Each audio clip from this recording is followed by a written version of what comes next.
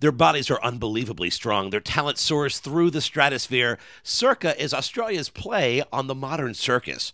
Join us and quickly see why these performers are the rave of the festival.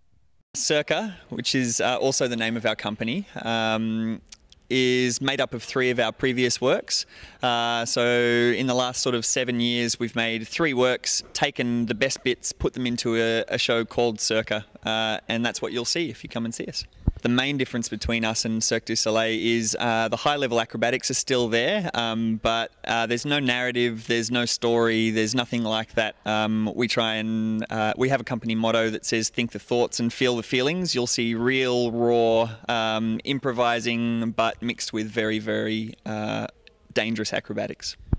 Tell me a little bit about what guests can expect during this particular show. Oh, without giving too much away, you might see a woman walking on a man acrobatically in high heel shoes. We have a particular style of group acrobatics that we learnt from an old circus master in Australia called Toss the Girl, where we do just that. We toss the girls around, so that's pretty exciting. What else? I think you'll have to come see it. When we're not doing shows, we train 9 to 5, 5 days a week, like a normal job. And then for this show, we warm up every night for 3 hours before the show, and then the show's about an hour and a half long. So it's 4.5 or 5 hours solid of pretty heavy exercise.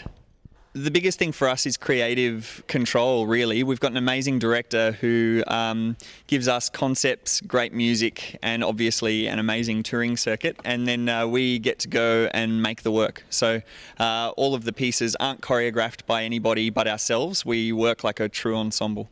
For all things Spoleto, feel free to jump on our website, LawsonRoberts.com. Hit the entertaining style section. You can find great reviews in all things Spoleto.